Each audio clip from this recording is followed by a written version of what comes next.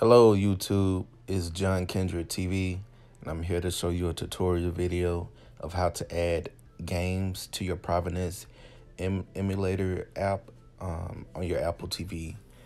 I am on Apple TV 4K, but this should be able to work with all the Apple TV devices. Um, in my previous videos, you saw how to add Kodi or Provenance or Popcorn Time, any app that's on the AppDB website. And those are just two games that I previously added before making this video. Now, when you're here, you're going to want, this is just the games that I already have loaded. That's the Game Boy Advance session. And so if you scroll down, you can see all the games that I've added over time. I rarely play them because I rarely have time to play them.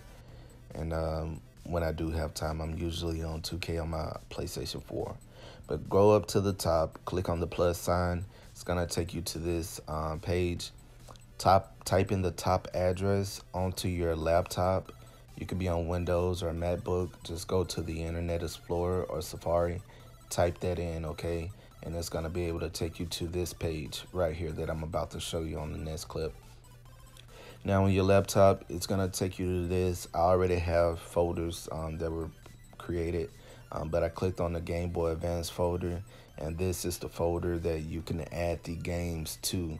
Now, you can go to Google and type in GBA ROMs and just go to any website that you use. I went to this website, and you just download the games. You find the game that you want to download, and you're going to upload that to the web page that we just came from, the Provenance IP address that adds the games wirelessly to your Apple TV and the Provenance app. Now, I'm just scrolling games, trying to find a game that I would play. Right here, I found the Mortal Kombat Advance game. Something not too large. I could download it quickly for the purposes of this video. You want to go ahead and download as soon as it's available. And it went right ahead and went ahead and download. Make sure that it's in the download folder. It is. So you go over back to the Provenance page, click on upload file. You find it in your downloads folder, and you click the file that you want to upload it to. Once that's done, you go back over to your Apple TV, and you will see this game added into your library. So you're back to this screen. You can go ahead and press stop. This is your Apple TV. Just press stop, and you can either go up to the settings at the top, not that one, but just scroll up one more time, and you go to settings. And on this page, you will see refresh game library, and that's basically where you can just refresh it.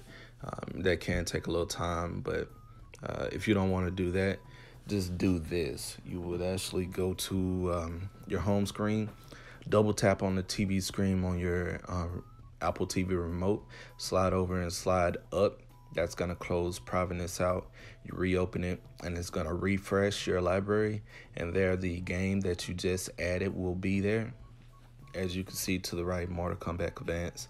Now, before I play the game, I'm just gonna go ahead and go to my home screen, go down to In Control. Shout out to Nito TV on Twitter. This is his app, his tweet that he made for the Apple TV. I turn on my PlayStation 4 controller, and it's gonna connect it to my Apple TV. I do have a Nimbus controller, Steel Series Nimbus controller, but I'm gonna use my PlayStation 4 controller. And I go back to the home screen, and I go back into Provenance. When I go back into Provenance, I'm just gonna show you how the game runs, how it plays, and everything like that, okay? And yeah, man, if you guys need me to show you or make a video for adding PlayStation 1 games, which can be a little more difficult and complex, or Seiko games, just hit me up in the comments. I'll be more than happy to make a video on it. If this isn't excuse me, clear enough for you guys, let me know and I'll try to do a better job of, doing a tutorial video. You can go ahead and open it up. It's just going to give you two emulators that you can use to play this game. I was playing this with my PlayStation 4 controller. Still not used to the response and the kind of stickiness of the game, but hey, it works. There's no problems. I'm not sure about the sound. I'll check into the sound to see if it's gonna play during this actual recording of the video. And yeah, man, I guess I'll let you see me get my behind kicked by Sub-Zero for whatever reason. They actually had me fighting Sub-Zero when I had Sub-Zero. It's been so long since I played this game, since my teenage childhood years.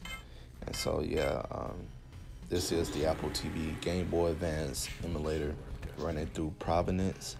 Shout out to the creators of Provenance. It's a very stable build. It's good. I don't have any problems with it. Yeah, man, enjoy. You guys can add any game using the method that I showed you. Long as you're able to download that ROM, you can upload it through that website that I showed you, and just follow those steps.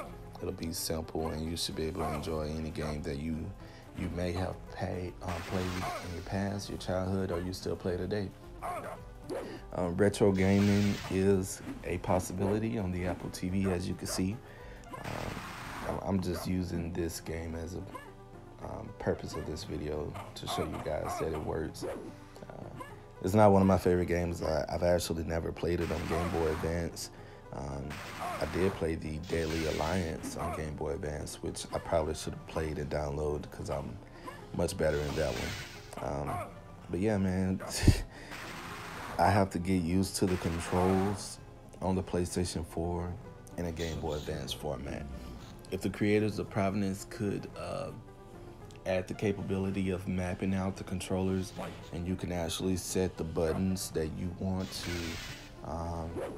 use on the layout, that would be beneficial. That'll be much easier, and I'm pretty sure we'll appreciate that.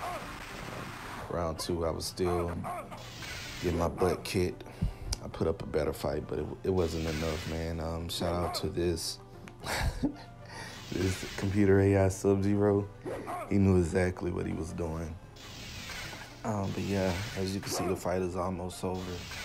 I will be making more videos, maybe a playthrough of when I actually do start playing these games seriously, and add them to YouTube.